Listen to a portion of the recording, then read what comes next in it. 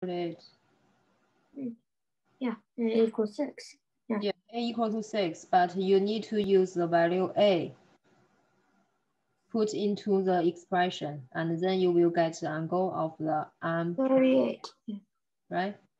Because it's 2A. 2 times 12 plus 26. Yeah. 12 plus 26, 38. Any question for this one?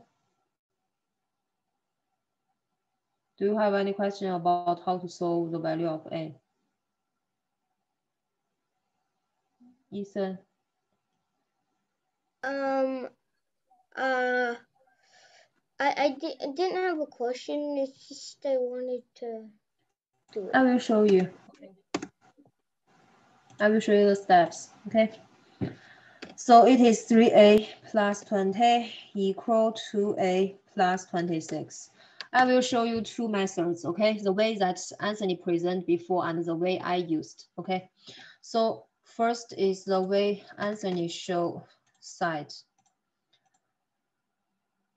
3A plus 20 minus 2A equal 2A plus 26 minus 2A. So from this step, we can put A plus 20 equal 26. Okay, so then we do the integer, which is A plus 20 minus 20 equal 26 minus 20.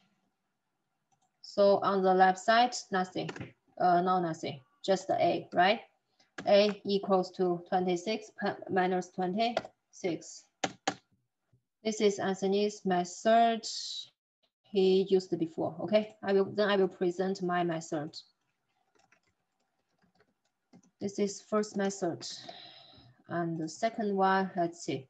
The way I am using, I move the variable in one side of the equation and move the things without variable to the other side of the equation, right?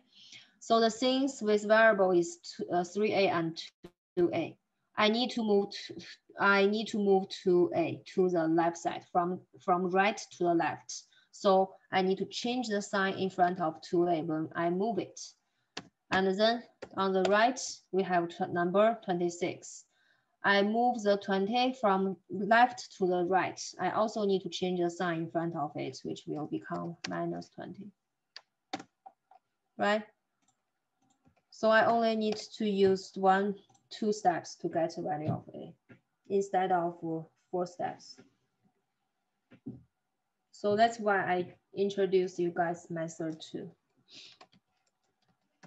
But if you are not confident with method 2, use method A, okay? At least the method A can provide you the right answer.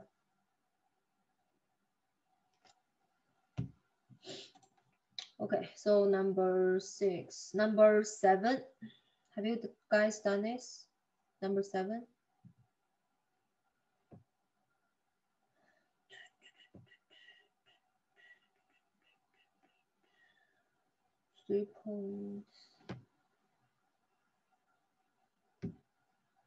Ethan, answer for number 7. I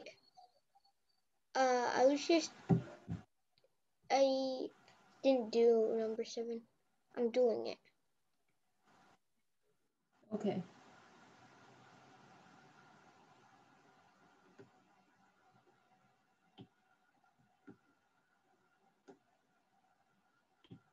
Nicholas.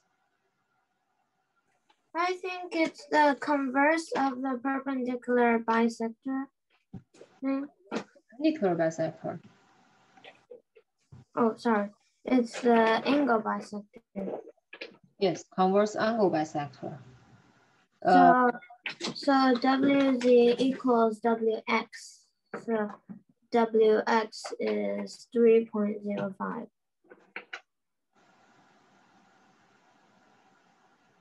Yeah, okay, 3.05. Number 8.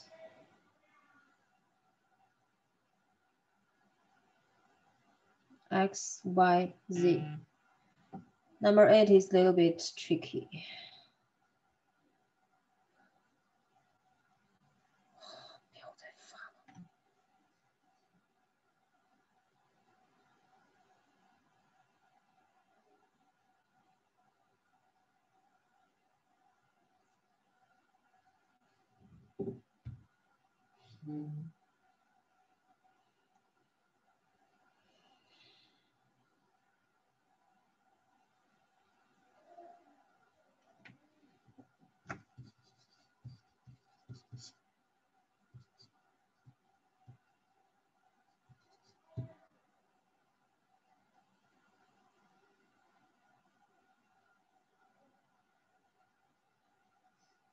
Emily, do you want to try number 8? I'm not yet number 8. Okay, Max. It's XYZ is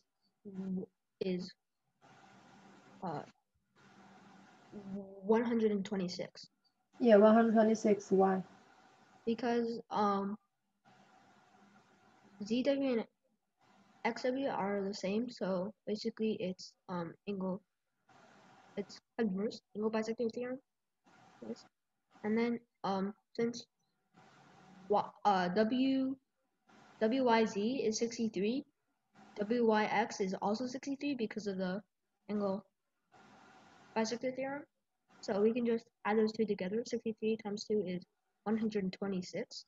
So angle XYZ is also 126. Okay, yeah. Clear? So because the condition, let's see what condition they provide us. The condition they provide us, which is XW equal to the ZW, right? And we can see that XY and ZY, both of them are the distance from Y to the other side of the angle, okay? So then we will know these two are also equal to each other, right? So we can use a side angle side to prove that these two triangles, they are congruous. Then we can get these two angles are equal to each other. WYZ and WYX, they are equal to each other. Since we know that WYZ is 63, so we can get WYX is also 63, which means XYZ is 126.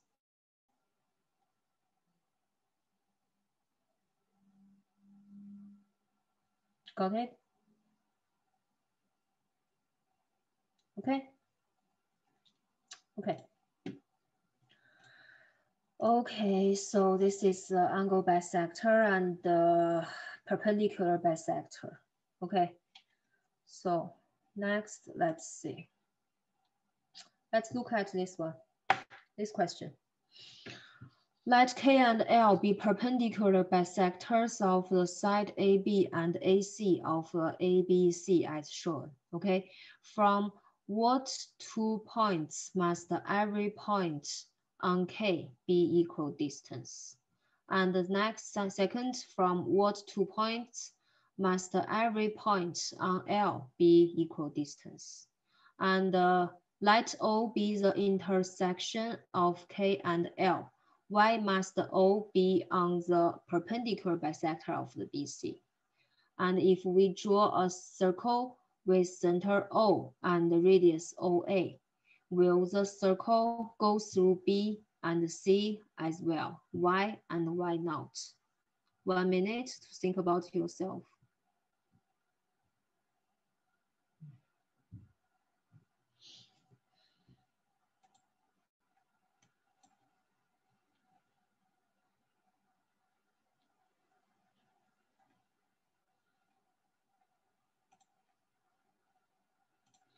I will give you guys a little bit help, okay?